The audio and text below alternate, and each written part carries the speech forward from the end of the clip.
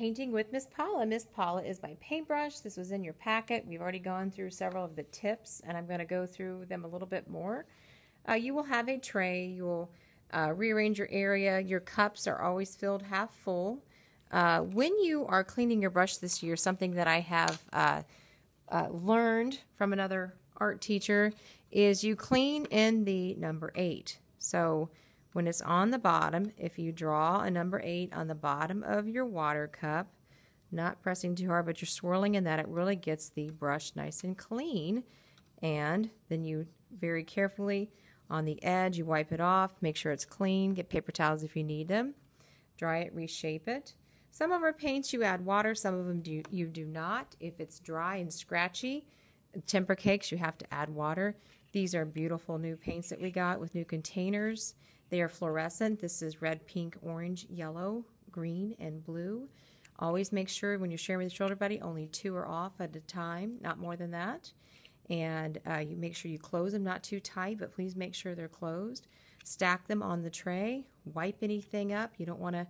Oh, and one of our main rules in here, everybody say never, ever.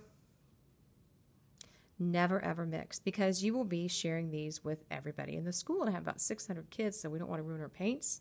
These are our regular tempers. They're off of Roy G. Biv. Red, orange, yellow, green, blue, and violet, which is purple. Same thing, have the caps on.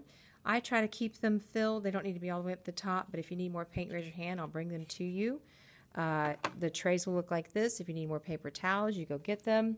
We work together as a team. Your paintbrush might look like either one of these.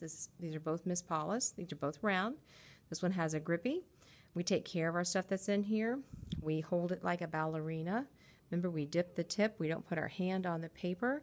And when we clean it, swirl it in an 8. She only likes her hair dipped in right there. You can see it better. Only the tip of the paintbrush. We don't booty scoot, which means we press it hard. And artists, when you get your paintbrush, if it looks like this, be careful. But otherwise, I want you to turn it over. And if you press hard, look at that, how that's hurting my hand. We don't want to do that. You want to think of taking your brush and tickling. That's how you want it to be on your paper.